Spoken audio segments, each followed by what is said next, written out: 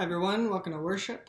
Our scripture reading today is going to be from the book of Deuteronomy, chapter 10, verses 12 through 22. And now, Israel, what does the Lord your God ask of you, but to fear the Lord your God, to walk in obedience to him, to love him, to serve the Lord your God with all your heart and with all your soul, and to observe the Lord's commands and decrees that I am giving you today for your own good. To the Lord your God belong the heavens, even the highest heavens, the earth and everything in it. Yet the Lord set his affection on your ancestors and loved them, and he chose you, their descendants, above all the nations, as it is today. Circumcise your hearts, therefore, and do not be stiff-necked any longer. For the Lord your God is God of gods and Lord of lords, the great God, mighty and awesome, who shows no partiality and accepts no bribes. He defends the cause of the fatherless and the widow, and loves the foreigner residing among you, giving them food and clothing. And you are to love those who are foreigners, for you yourselves were foreigners in Egypt. Fear the Lord your God and serve him. Hold fast to him and take your oaths in his name. He is the one you praise. He is your God, who performed for you those great and awesome wonders you saw with your own eyes. Your ancestors who went down into Egypt were 70 in all, and now the Lord your God has made you as numerous as the stars in the sky. The word of God for the people of God.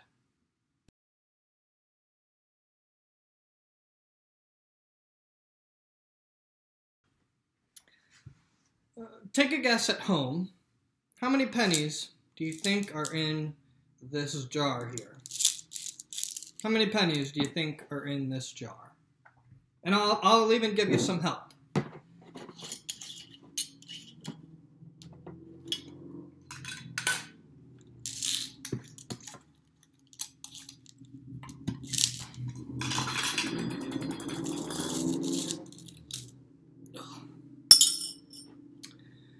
So this is what 1 penny in a jar looks like.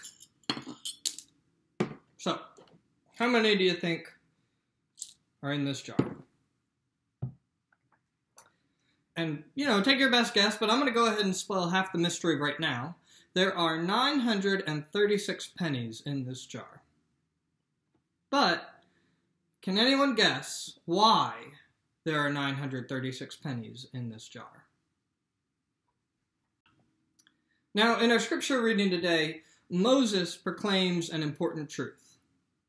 He says, "To the Lord your God belong the heavens, even the highest heavens."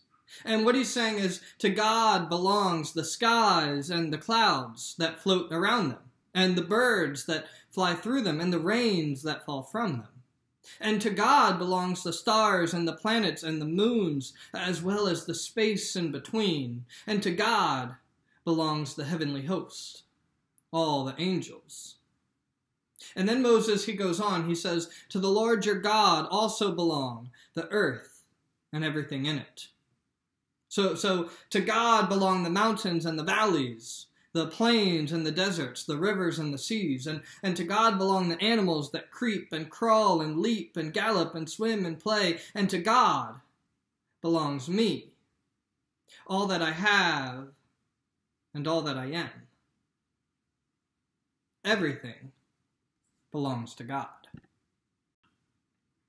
And therefore, everything that is ours, all that we have and all that we are, our money, our time, our possessions, our strengths and weaknesses, our energy and our focus, our bodies, our health, our jobs, our hobbies, our relationships, our marriages, our children, everything.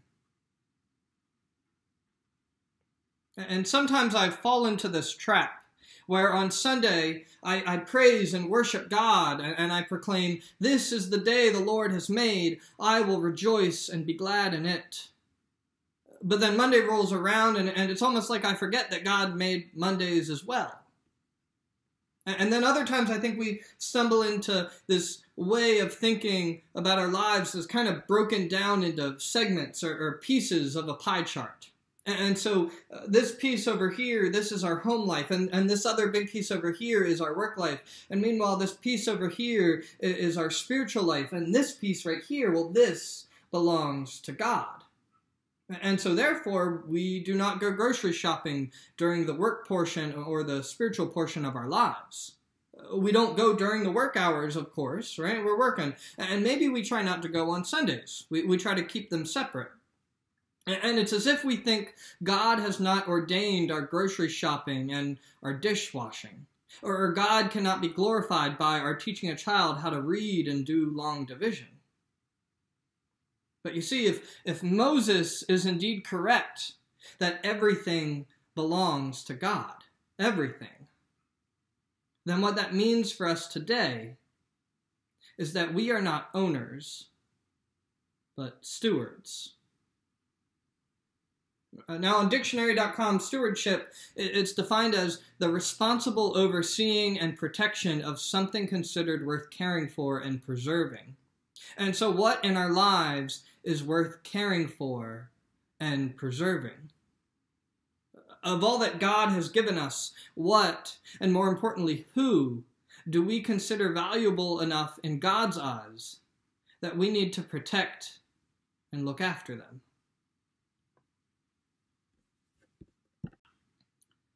And when it really comes down to it, when we really stop to consider it, we realize that the entire pie chart of our lives should belong to God. And maybe right now, you only see those spiritual pieces of pie. Maybe Sunday morning worship, or perhaps Sunday school, or so forth, or Code Purple dinners, or some other church activity you engage in. And maybe also certain times of the week you've set aside for prayer and scripture reading. Those pieces of pie you see as belonging to God. But what does it then look like to go deeper in our faith? Does it look like making those pieces of pie bigger?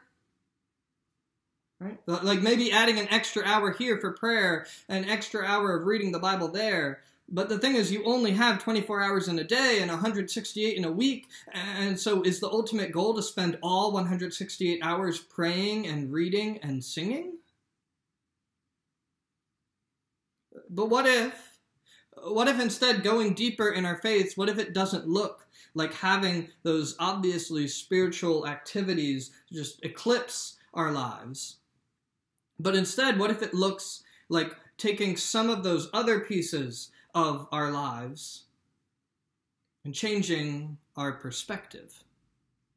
No longer seeing them as belonging to us, but they now belong to God, and we are but stewards of them.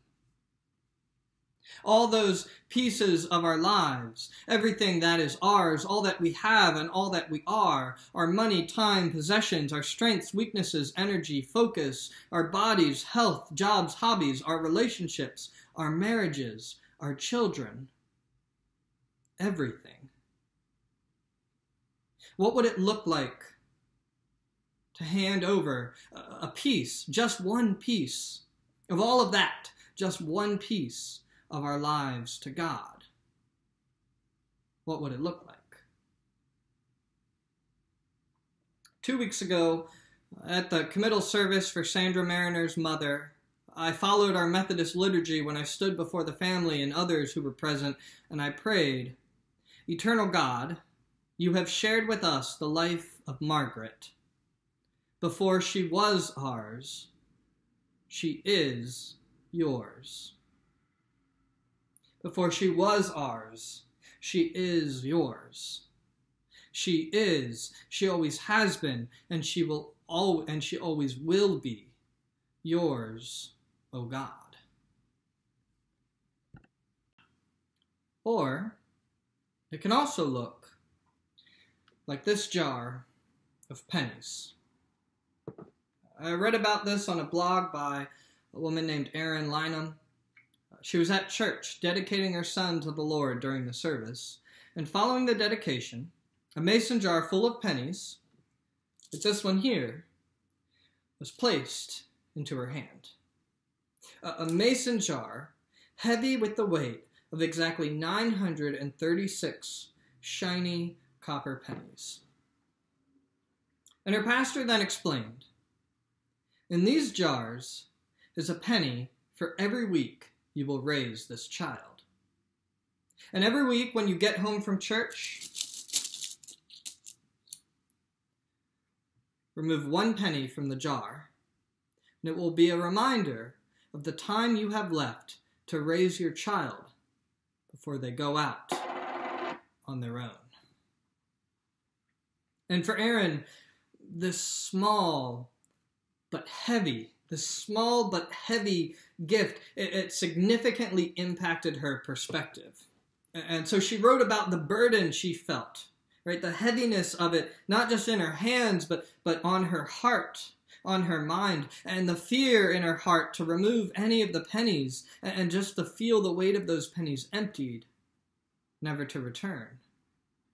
And she wrote about how it pushed her to be more intentional with the tone she used with her kids and conversations she had, the habits she was displaying and passing on to them, and the movements, the moments and the memories that she would hold on to in her heart. And she wrote about asking the same question again and again and again. How did I spend my penny this week? Right? How did I spend my pennies this month, this year? And she wrote about how she had this idea to add a second jar. A jar that started out empty, but to which she would add the pennies she was investing each week, each month, each year. And to her, this new jar, it represented the investment of a lifetime, truly the investment of an eternity. And as she finally deposited the first big batch of pennies, she said that she realized something monumental to motherhood. That as I draw those pennies from that jar on my desk, they are not being lost, misplaced, or tossed out to never see again.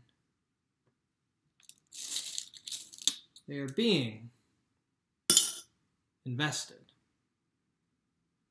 They are creating something new, something of great beauty, bravery, and kingdom importance.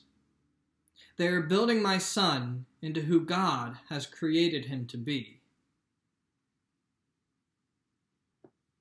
So imagine, what if all those pieces of our lives, all those different pieces of our lives, what if they could take on such a perspective shift? What if they could become something important and monumental?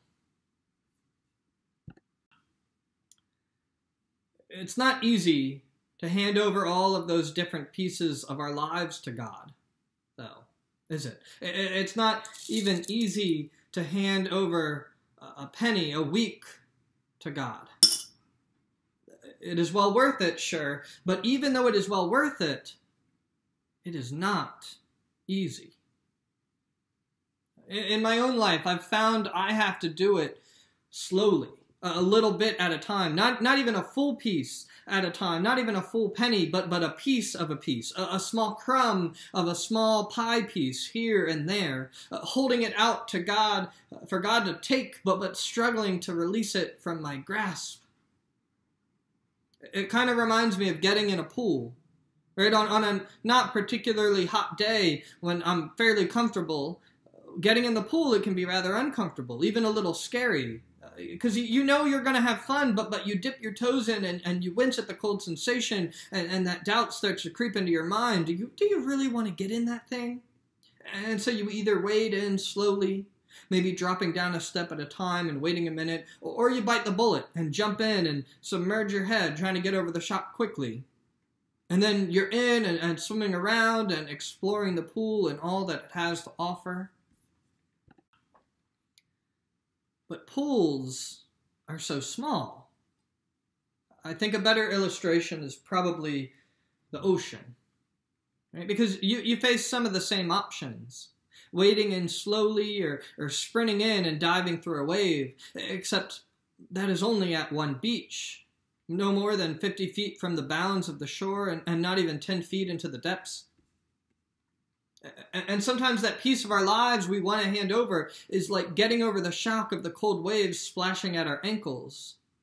But sometimes handing it over, it feels more like facing our fear of sharks and whales and jellyfish and riptides and drowning and storms that come out of nowhere and threaten to toss our boat onto its side. Sometimes the water is clear and we know pretty much what we are getting ourselves into, and other times the water is so murky and dark, we have no idea what lies 2 feet below the surface, let alone 10,000 feet. But then there are those times when we get over our fears, and we take the leap, and we plunge beneath the surface. And suddenly we discover new depths and beauty. We discover coral reefs, and schools of clownfish, and hordes of sea turtles. And in our own lives, who knows what we might discover?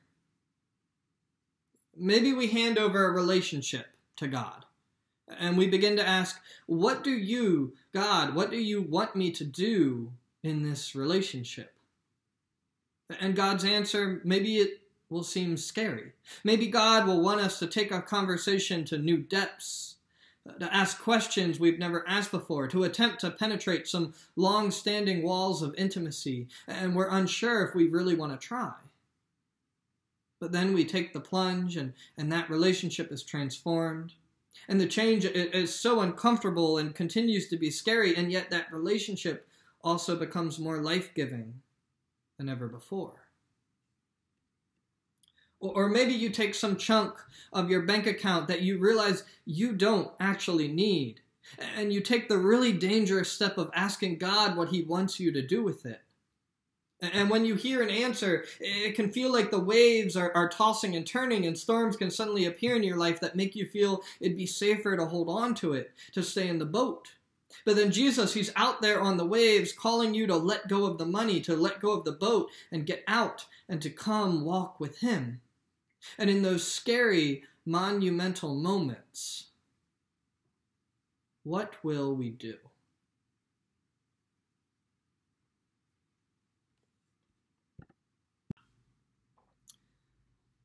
Three thoughts I'd like to close with. Three hopefully reassuring thoughts. The first is, wading into the ocean takes time. Right? Even if you try to run out there, the waves, they buffet you and the water slows you down. And once you're out there, you cannot explore it all at once. Even if you spent your entire life exploring the depths, how much of it could you actually see? You could never run out in your lifetime.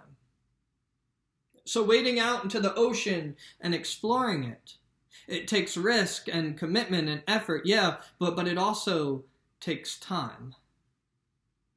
Sometimes you can make big strides, but sometimes all you can manage is a desire, a yearning, a leaning forward, but you just can't seem to get your feet to move. And in those moments, just keep facing out, facing towards the sea, facing towards Jesus, and have patience with yourself. Which brings me to my second thought. You need to have patience with yourself just as Jesus will have patience with you. And just as Jesus had patience with Peter, who stepped out of the boat but soon started sinking as his fears took hold, and just as Jesus had patience with the rest of his disciples who didn't even try to get out of the boat. Jesus, He's standing out in the midst of the ocean, beckoning us to join Him and to explore life with Him, to experience the untold depths of God's love with Him. But when we can't get our feet to move, well, Jesus looks at us and loves us, and then He moves towards us and joins us on the boat. And there will be more opportunities to take those leaps and to join Jesus. It's not one chance and you miss it, you're done. There will be more opportunities. But also in the midst of our failures, Jesus never misses an opportunity to be with us and to let us know that we are not loved any less. We might be missing out on greater life, but we are never loved any less. Which brings me to my third and final thought. Just as Jesus joins us in our triumphs and successes as well as our struggles and failures, we are called to be his church and body by being there for one another. See, being part of the church, being part of a church family, it looks like supporting one another, challenging one another to go deeper, sometimes giving a needed push, and other times showing them the love and grace and patience of Jesus. It looks like walking alongside one another on the journey, not leaving someone behind, but sticking it out with them, even when the storms of their life seem to be flooding a bit into our own lives. Because this is not a solo journey. It is a journey we go on with Christ and with one another.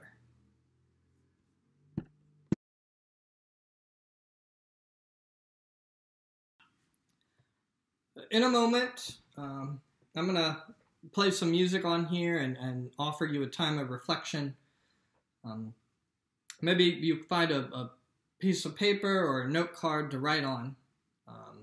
But here's what I want you to write down. I want to challenge you to write this down. First, I want you to write down some piece of your life that you want to try to hand over to God. A piece of your life, whatever it might be, money, your job, your health, maybe a relationship with a family member or a particular friend, whatever that piece might be, no matter how big or small, if you want to try to hand it over to God, then I want you to write it down. And then after you've written it down, I want you to think about what the first step of that would look like. What is a small step you can do? A small step you think you could actually take in that direction, and if you can think of something, some small, hopefully not too terribly scary challenge, then go ahead and write that down as well. And then finally, I want you to think about who you might want to accompany you on that challenge. Now, maybe it's a spouse or maybe a friend from church, but whoever that person or those people might be, write down their name, and sometime this week, get in contact with them and bring this up. So, we'll go ahead and take that time for reflection. Just take some time to enter into the presence of Jesus and ask for direction. As the music plays, if it helps, you can, if you're with someone and you feel stuck, feel free to talk to them and about your ideas. And because the thing is, this is not a solo journey. It is a journey we go on with Christ, and it is a journey we go on with one another.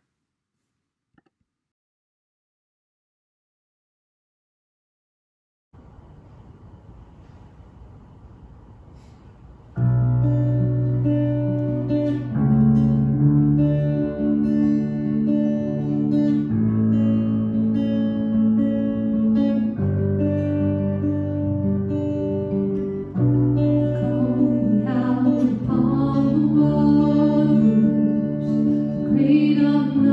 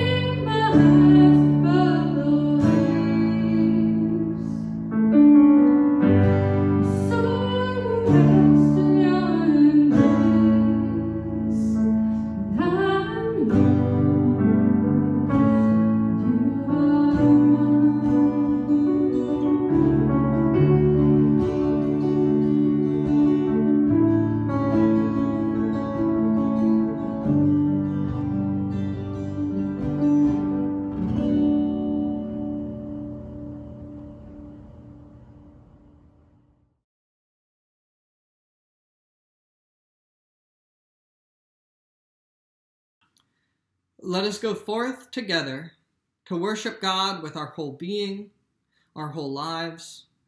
And as we explore the depths of God and this life he has provided us with, let us also come to know the untold, boundless, beautiful love that God has for each of us. Amen.